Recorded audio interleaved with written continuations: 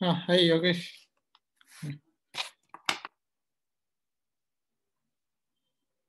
Hello? Sorry, I was on mute. Okay, Can you hear me? Yes. Now I can. Yes. Okay, cool. Yeah. So Lakshmi Priya has not come yet, right? Yeah, not come yet. She just sent me her slides. Okay. I'll just do it. Lakshmi slides 1502 21.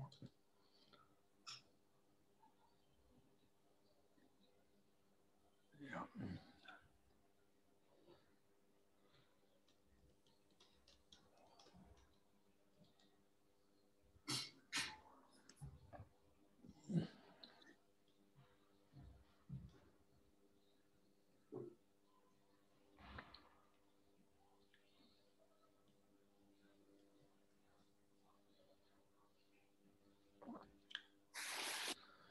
Yeah, can you, if in case she comes, can you admit her?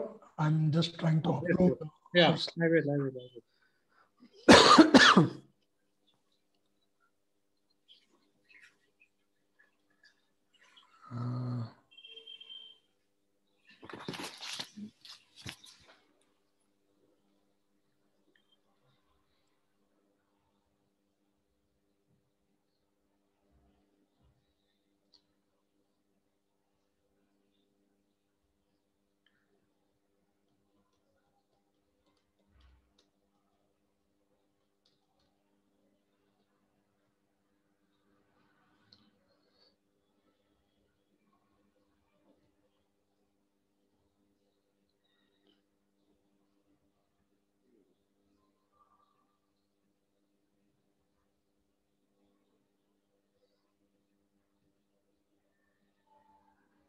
Okay.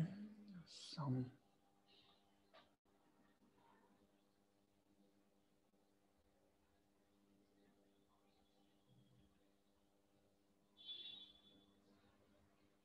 Yogesh, you already started recording for some reason. Oh, yeah. Yogesh. Okay, so welcome everyone to the probability seminar. So we have two talks. So the first speaker is Lakshmi Priya from IISc, and she will be talking about overcrowding estimates for nodal volume of centered stationary Gaussian processes. Okay. Thank you, sir. Thank you very much for this wonderful opportunity. And good afternoon, everyone. I'll be talking about overcrowding estimates for nodal volume of centered stationary Gaussian processes. So this is the plan of my talk. In the first part of my talk, I would like to introduce the problem and maybe provide some heuristics. So there won't be any rigorous discussion in this part of the talk. In the second and third parts of the talk, I would like to show how to get overcrowding estimates in dimension 1 and in higher dimensions. So let me start with a few definitions.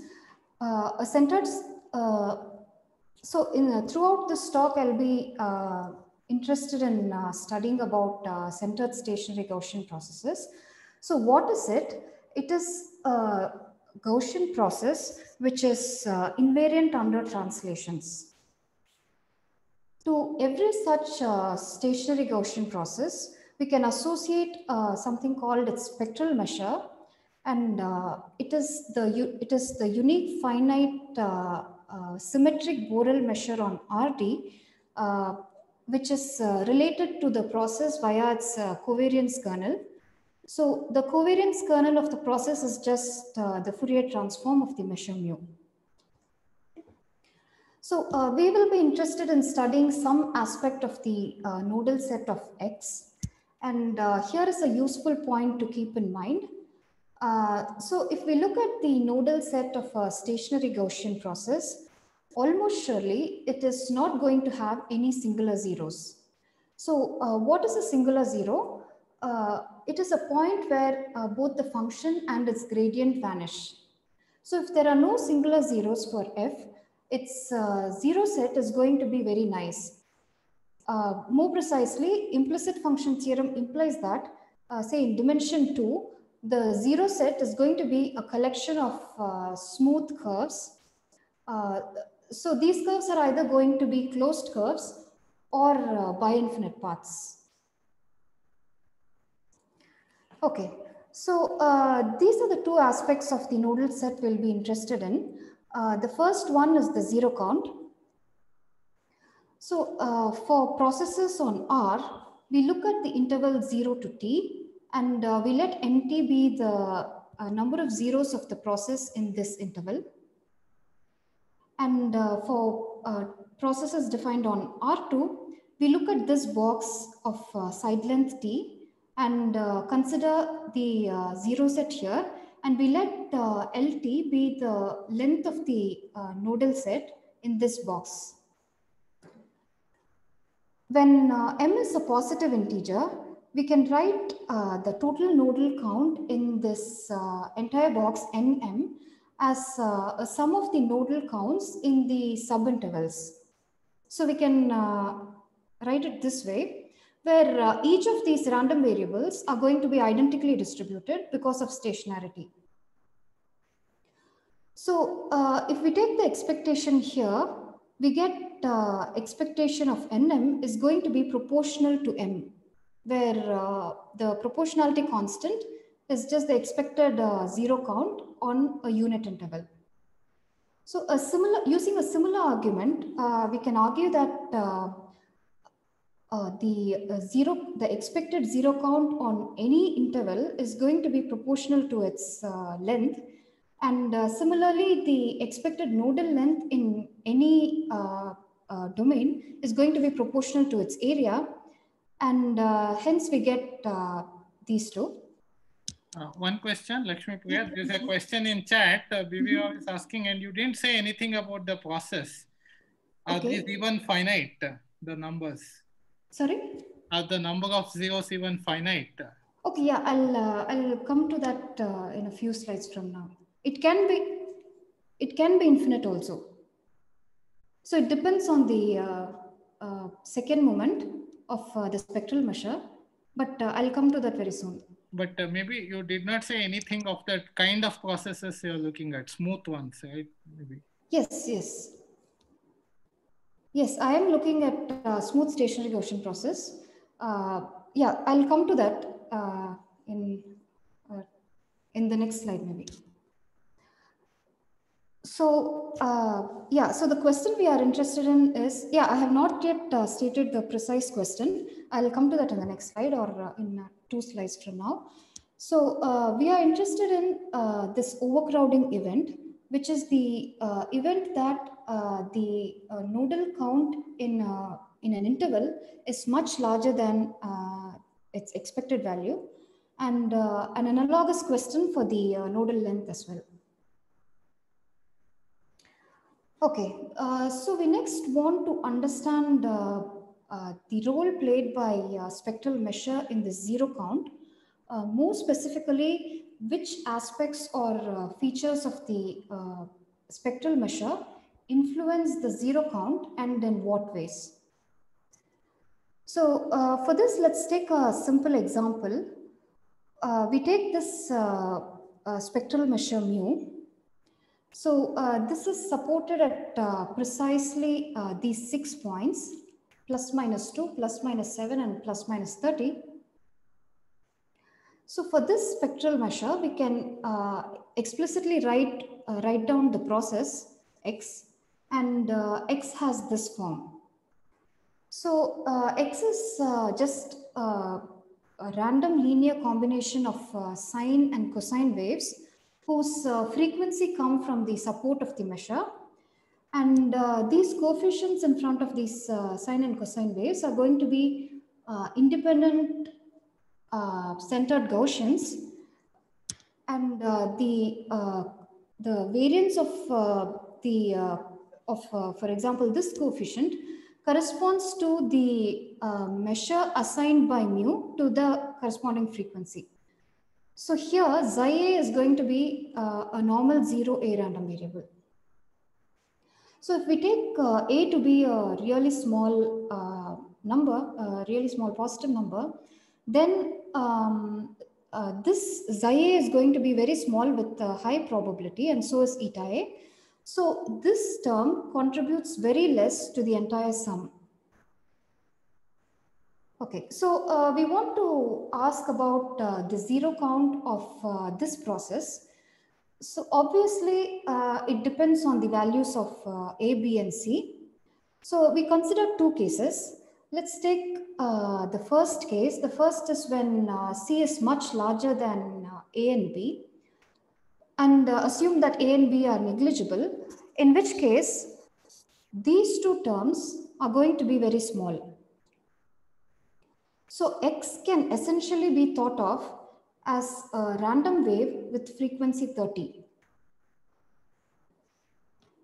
So similarly, if we consider the other case where A is much larger than B and C, then these two terms here are going to be very small, and hence X can essentially be thought of as a random wave with frequency 2. So what do these mean about the zero count of the process? If we fix an interval and ask for the number of zeros, in this case, it is going to be a constant times 30. And if we ask for the number of zeros in this case, it is going to be a constant times 2. So the conclusion we make, at least in this specific example, is that if the tail of mu is heavy, then there are more oscillations and hence possibly many more zeros. Okay, so the next question we want to ask is, can we make a similar heuristic conclusion for more general spectral measures as well? Okay, so if mu is any other general spectral measure, in this case too, we can think of the corresponding process X as a random superposition of waves whose frequencies come from the support of mu. So this is made somewhat precise by the statement here. So what we have here is for any spectral measure mu, the topological support of X is going to be this space. It is the Fourier transform of L2 symmetric mu. So what is the space L2 symmetric mu?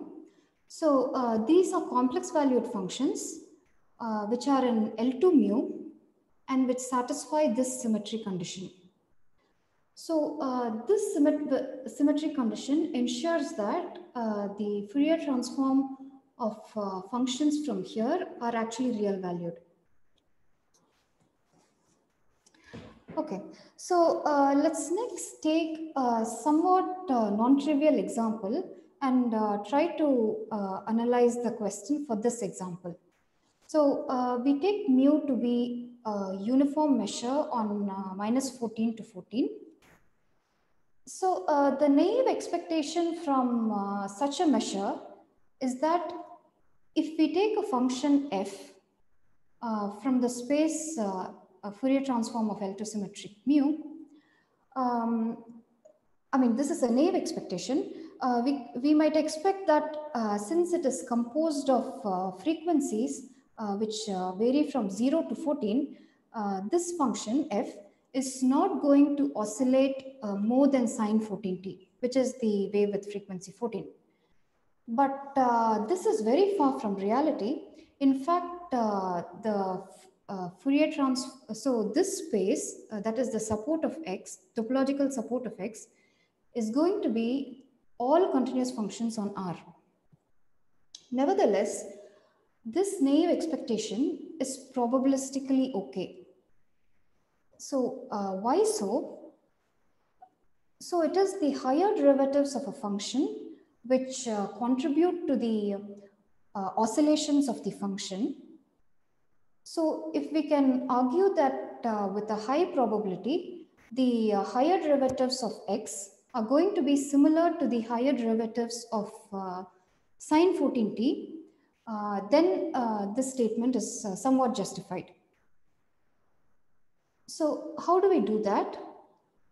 There are some standard results, namely the Borel TIS inequality and Dudley bounds, which give tail bounds for any Gaussian process. And we use that to conclude that the tail of Xn, which is also going to be a centered stationary Gaussian process, is going to be much lighter than the tail of this normal random variable, whose mean is 14 to the n and standard deviation is also 14 to the n. Hence, from here we can conclude that with a very high probability, if we are looking at the sup norm of Xn in a fixed... One second, Lakshmi Priya, is Xn is the nth derivative or what? Yes, yeah, okay, right. Okay. Xn is just the nth derivative. Okay, thanks. Yeah. So from here we can conclude that with a very high probability, the sup norm of Xn in an interval, here let's just take it to be 0, 1, is going to be smaller than n times 14 to the n. And we compare this with the sine wave, its nth derivative is just going to be exactly 14 to the n. So we see that their higher derivatives behave in a similar way. So we expect their oscillations also to be similar. All right. So this argument is not specific to this example. We can similarly conclude that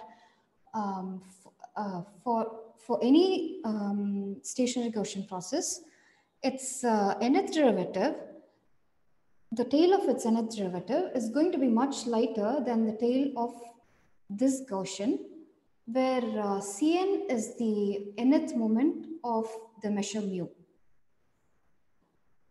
So the higher order moments of mu control the higher derivatives of x. Okay, so in this case also we can make this heuristic conclusion that if the tails of mu are heavier, then there is possibly more oscillation and hence possibly more zeros. So, so the conclusion is that these moments Cn play a very important role when we are talking about the zero count, and we will see this coming up almost everywhere when we talk about the zero count. Okay. So I next want to move on to talk about some of the known results about NT. So the results which are known can be very broadly classified into two categories, this and this. So in the first set of results, which the classification is made based on the assumptions on the spectral measure or the covariance kernel. So in the first set of results, they assume some finiteness, some conditions on the moments. More specifically, they assume that moments of some order up to some order are finite. And the kind of results they are able to conclude are that the moments of NT are also finite. So here, to answer the first question, if the expectation of NT is finite if and only if the second moment of mu is finite. All right. So in this next set of conditions, they assume some moment conditions. So they assume finiteness of moments up to some order. And they also have an additional assumption on the covariance kernel or the field, which is the mixing condition. So they specify this condition in terms of decay of the covariance, K. So sometimes it is specified in terms of the exact rate of decay, or sometimes they just want K to be in some LP space. So this is a strong assumption on the covariance or the measure equivalently. but they're also able to get very strong results about NT. So in the first case, they obtain a central limit theorem. And in the second case, this is a more recent result, and it's one of the it's the only one known of its kind. They prove exponential concentration for the zero count NT. Okay, so where do our results fit in? Our results fit in somewhere in between these two set of results. So we assume finiteness of all moments, and an additional assumption which I call A1, which I will say, I'll say what it is precisely in the next slide. But let me just say that it is not a very stringent condition. So under these two assumptions, we get overcrowding estimates. So in terms of the conditions on mu, our results fall somewhere in the first category. We do not assume much about the measure mu. But in terms of the results we get, surprisingly, even with these somewhat weak assumptions, we do manage to get some strong conclusions. All right, so I next want to discuss about the significance of these assumptions. In the second set of results, the assumption about mixing or decay of K was made. So the general philosophy behind this assumption is that if we look at events which are in well-separated intervals, the decay of K implies that these events are almost independent, and hence, for example, if we write NT as this sum, this random variable, and something far off here, which corresponds to the nodal count in a far off interval, are almost independent. So NT can be thought of as a sum of identically distributed M-dependent random variables. So the CLT and the exponential concentration result they get with these assumptions can be thought of as arising from some underlying independence. Okay, so what does this condition mean in terms of the spectral measure mu? Suppose the measure mu has a density with respect to the Lebesgue measure, then K is just the Fourier transform of that density, and decay of K corresponds to some smoothness of the density of mu. So it is a restrictive condition. We already discussed the significance of finiteness of mu. This is the additional condition we assume on the spectral measure. We assume that A1 satisfies this condition, which is that mu has a non-trivial absolutely continuous part with respect to the spectral measure. I'll talk about the significance of this in a later slide. So this is one of our results. Lakshmi, one Yes. question. Yes, sure. In the previous one, so the decomposition is into absolute continuous and singular part for the measure. Right, exactly. That's what you mean mu s. Yes, yes, yeah, right, sir.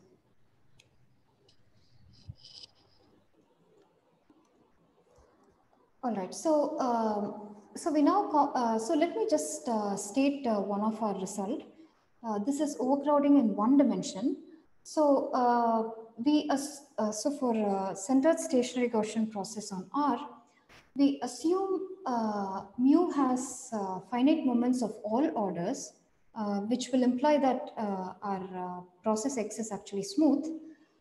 And we also assume that mu satisfies A1. Under these two conditions, we get overcrowding estimates for the zero count NT in terms of the moments mu, in terms of the moments of mu. Okay, so these are just two consequences of our result.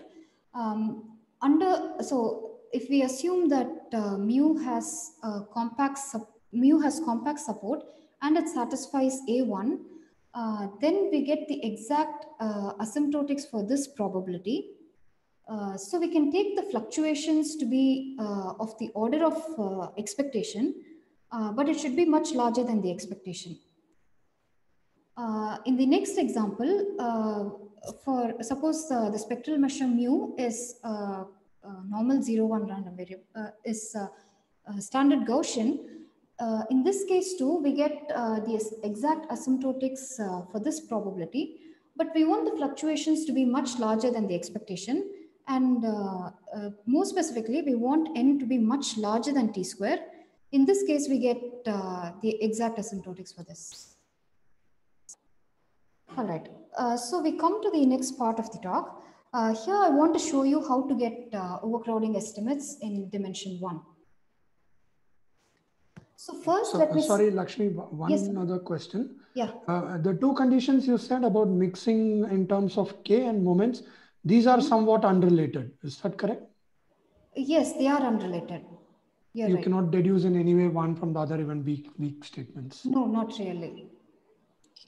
You're right. So is A1 a mixing kind of condition?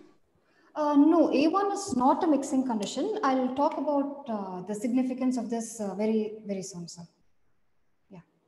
Okay, thanks. And what can one expect if f is 0? Is there any idea like how much of a change there will be to your this nodal count estimates?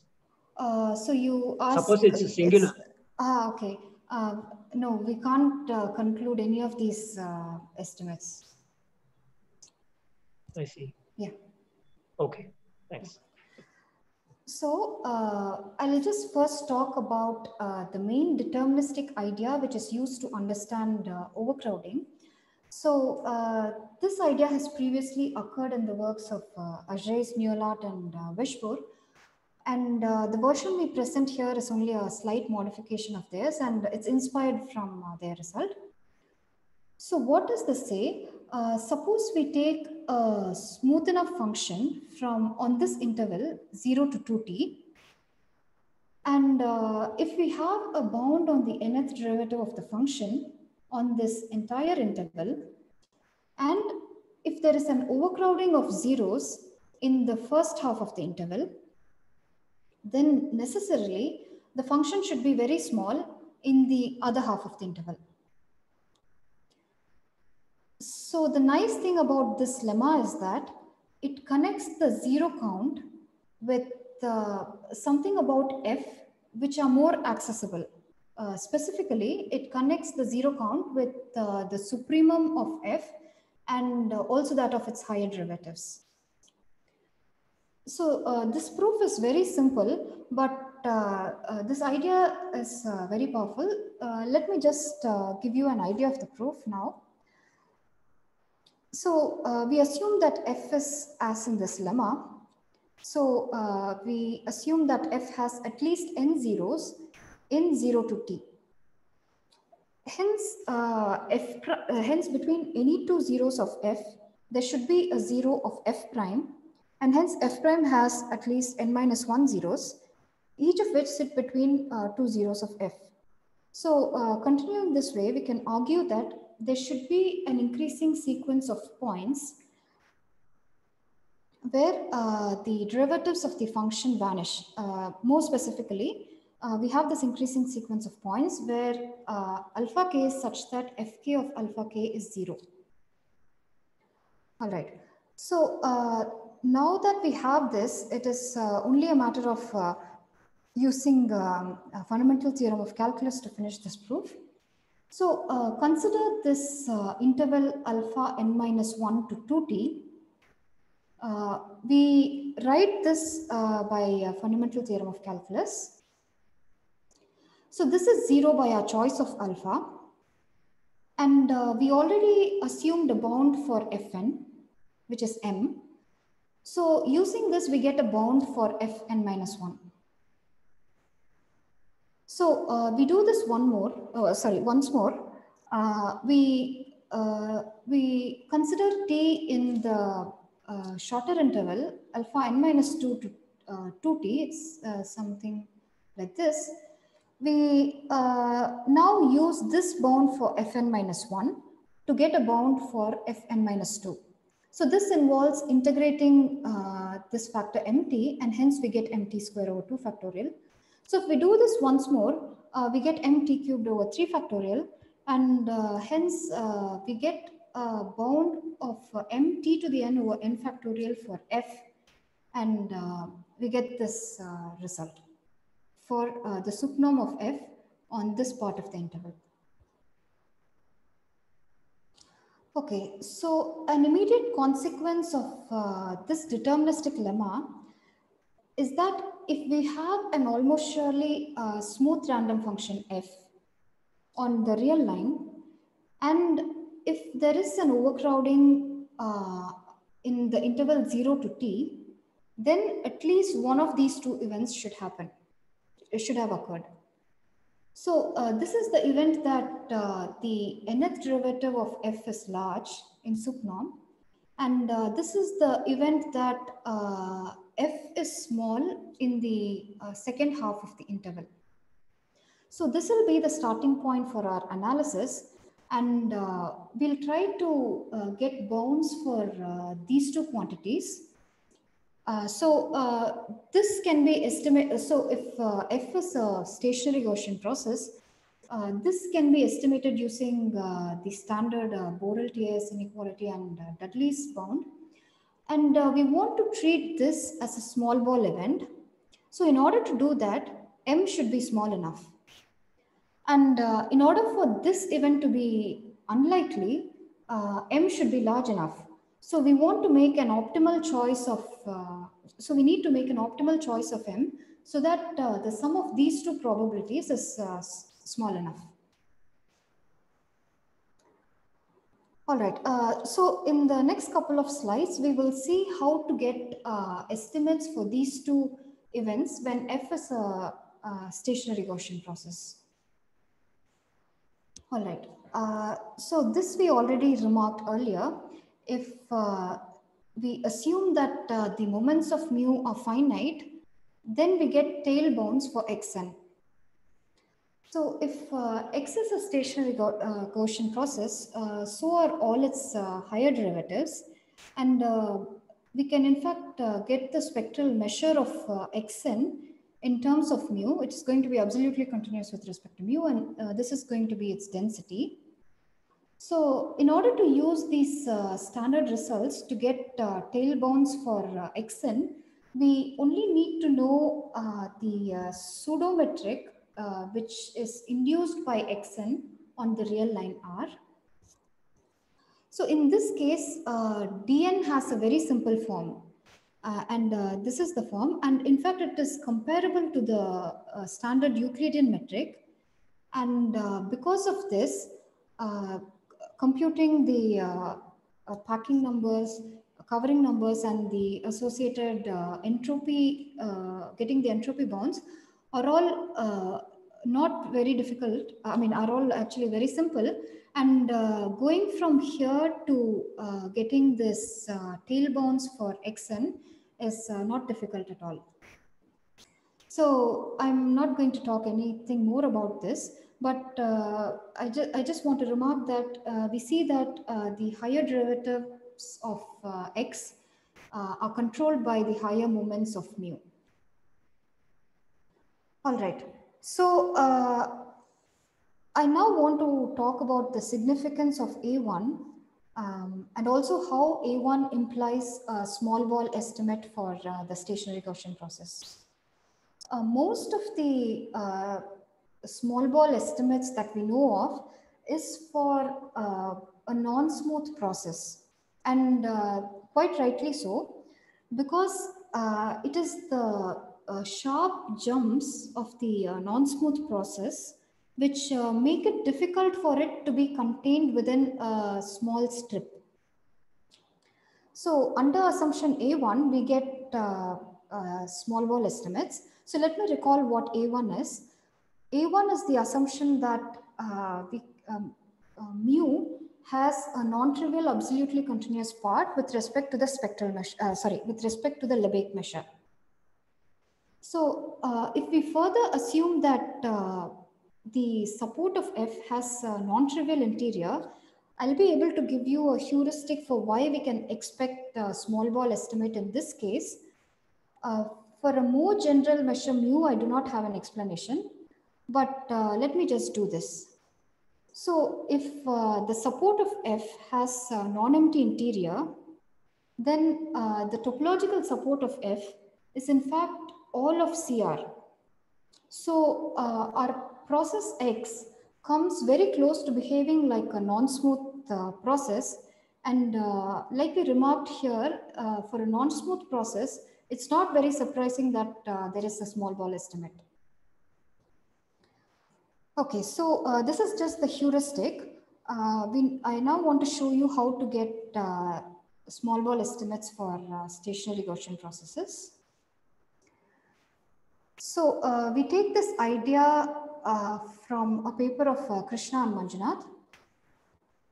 So we assume that mu satisfies A1 and T and M are, M is an integer, positive integer, T is a positive number, and T and M satisfy some condition. B is a small constant. So under these conditions, the probability that X is small on an interval is bounded by this. So I just want to remark here that the assumption on T and M is such that, so we are assuming that B is smaller than 1. So it is such that this quantity here is larger than 1. And we will be taking M to be really large. So this entire thing is very large. So this estimate gives us something meaningful only when eta is very small, which will be the case in our situation. All right, so let me now give you the idea of the proof. We take the process X on the real line and we look at this lattice. So if we restrict the process X to this lattice, we can think, we get a stationary Gaussian process on Z. And the corresponding spectral measure, nu, is going to be a symmetric Borel measure on the circle or equivalently on this interval minus pi pi. So if we assume that mu satisfies A1, nu also satisfies A1. All right, so we want to get an estimate for this. So if X is going to be small on this interval, it is also going to be small on these finitely many lattice points which are present in the interval 0 to t. So that is how we get this bound. Now, this is just a Gaussian vector. So we can write the probability of this in terms of the covariance matrix. We now bound this, now we bound this by 1 and that's how we get this. So now we bound the determinant of sigma from below by in terms of its smallest eigenvalue. So lambda is the smallest eigenvalue of sigma and hence we get this bound. So in order to get an upper bound for this probability, it now suffices to get a good lower bound for the smallest eigenvalue of sigma, which is what we will do now. So hold on, can I ask a question? Yeah, sure. Can you just go back? Lambda depends on M. Yes, you're right. Lambda. Like as a small, say, right? Yes, Lambda yes, itself is a function of M. Yes, you're right. So lambda is a function of M. You're right. Yes, so sigma is an M cross M matrix. Sigma also depends on M and T, and lambda also depends on M and T. You're right. Yeah. Right. So for that inequality to be helpful, you have to know what that dependence is. Yes, you're right. So this is just the proof idea. So I'm not going to exactly tell you how we get this constant. Yeah. Okay. Proof idea. Okay. Thank you. Yeah. So it now just suffices to get a good enough lower bound for the smallest eigenvalue of sigma. So we first note that the smallest eigenvalue of sigma has this variational characterization. So let's see what this bilinear form in the numerator is. So this can be written in terms of the spectral measure nu. And it turns out to be exactly the L2 norm square of this trigonometric polynomial, where V is vector in Rm. So, like I said, nu also satisfies A1 because we have assumed that mu satisfies A1. So we can write nu as this, where G is a non-trivial measurable function. Hence, it has to be bounded below by a positive constant on a non-trivial subset of the circle. So we can get a lower bound for this in terms of the L2 norm of the same trigonometric polynomial, but now with respect to the Lebesgue measure and on the smaller subset I. So we can compare now the L2 norm of this polynomial on the entire interval minus pi pi with the help of Curran's lemma. And like was remarked, there is a non-trivial constant here, which is what appears here, but I'm not going to be very precise here. So we get some non-trivial constant here.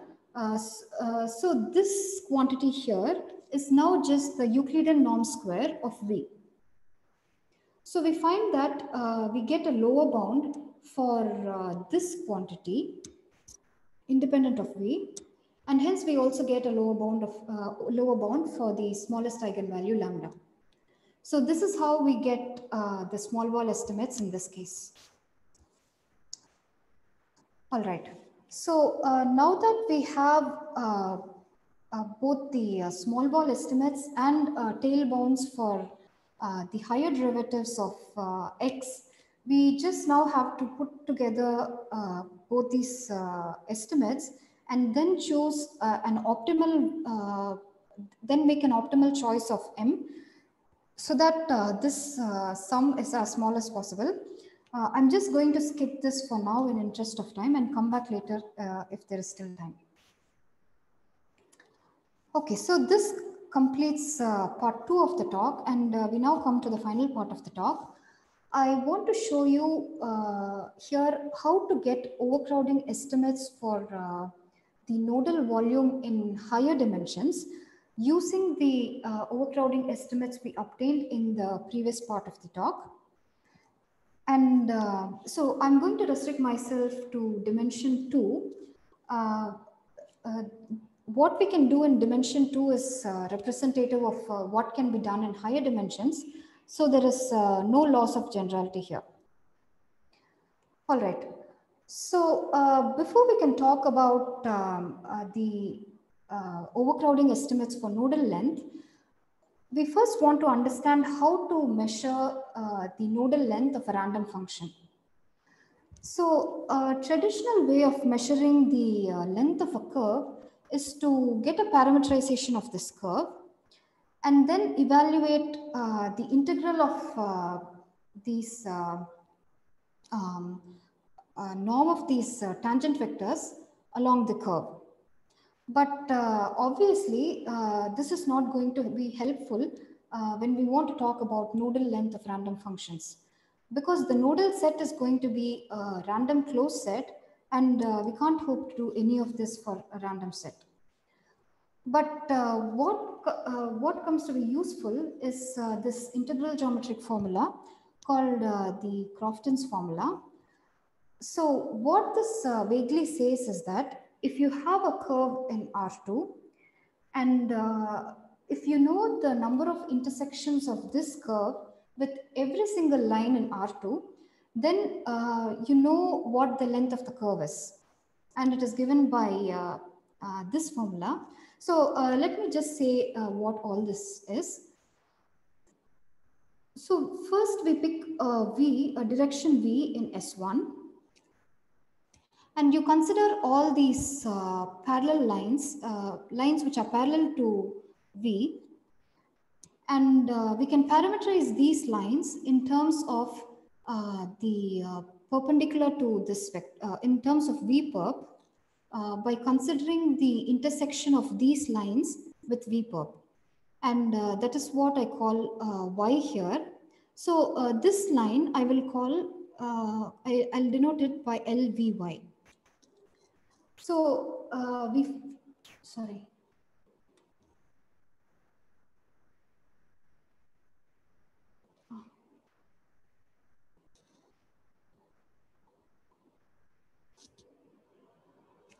Okay, I'm sorry. I don't know.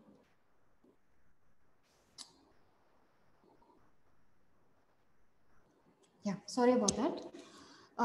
So we consider the number of intersections of gamma with LVY as y varies over this, as y varies over V perp, and then we look at this integral, and then we integrate it once more over all directions. So then you get the length of gamma up to a constant. Okay, so why is this any better than the traditional way of measuring length? This is so because we do understand to a great extent how to count zeros, random zeros on lines, how to count the zeros of a random function on a line. So we hope that this will be useful for us, but the only problem is there are infinitely many lines. So we need to discretize this Crofton's formula for it to be effectively used to study overcrowding of nodal length, which is what we will do in the next two slides. So just to interrupt, Lakshmi Priya, yes, sir. It's 3:17. So can you wrap up quickly? Sorry? It's time almost. Oh, okay. Yeah, sure. Yeah, sure.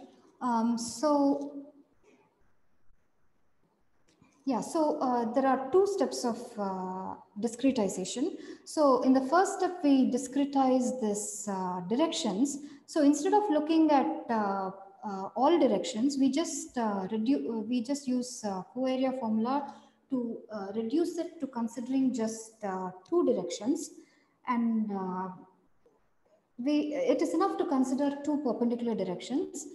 So we take these two directions to be the standard directions E1 and E2. So you get an upper bound for the length of gamma here. So even then, it does not, even though this is a huge reduction, it is still not enough because there are still infinitely many horizontal and vertical lines on which you need to know the zero count. So we need to discretize this once more, and that is what I was thinking of telling you here, but maybe I'll just summarize what is present in the slide. So we just give conditions to be checked on some finitely many lines here, which is what I've mentioned here, and two conditions on the higher derivatives of f, which can be very easily dealt with using Borel TIS and the Dudley bounds. So with these three conditions now, we can conclude that every single horizontal line in this box has no more than n zeros. All right. Yes. So this was what I wanted to say. So in summary, we also get overcrowding estimates for the nodal length. So if we assume that mu has finite moments and the marginal of mu on these two directions, E1 and E2, satisfy this condition A1, we need this because we are using the small ball estimates for x restricted to a horizontal or a vertical line. So under these two assumptions, which are again not very restrictive, we get overcrowding estimates for the nodal length in terms of the moments. And similar to one-dimensional case, we can get overcrowding estimates in this case too. And just an example of it is if we take mu to be compactly supported and satisfying this condition, we get exponentially small tails for the nodal length. So I've come to the end of the talk. So there are several interesting but unanswered questions about nodal volume of stationary Gaussian processes. I'll just mention two of them, which are pertinent to our results. So we showed that the nodal volume has very light tails under very mild assumptions on the spectral measure. So we want to ask if we can prove an exponential concentration for nodal volume in higher dimensions, which is not known till now. And the next question is about dimension 1. So the exponential concentration and CLT were proved assuming quite strong conditions on the covariance K. So we want to ask if they can be done away with, and if we can prove these two results under much milder assumptions on mu or K. So thank you very much for your attention, and I end my talk here. So, are there any questions? Yeah, I had one. I mean, I think you mentioned it, but I kind of missed it. So when you are doing this small ball estimate, when you applied Turan's lemma, there's like an exponential term there, right? But yes, right. So that is what is. Oh, sorry. Yes. So yes, there is a non-trivial term here. There is an exponential term here, which is what appears here. I see. Okay. Yes, that's a good point. But I just wanted to give you the proof idea. Yeah. So this is not the complete proof. Okay. Thanks. Yeah. Thank you. Yeah. One other question about this theorem 2. You assume that mu E1 and E2 have this A1 condition. Right. So is it generally any two perpendicular directions? Or yes, that is right. So any two perpendicular directions are fine. Okay. Yeah. So I didn't want to present the full version of the result because it's a bit unwieldy. So I just simplified it as much as I can. Yeah. But you are right. These can be any two perpendicular directions.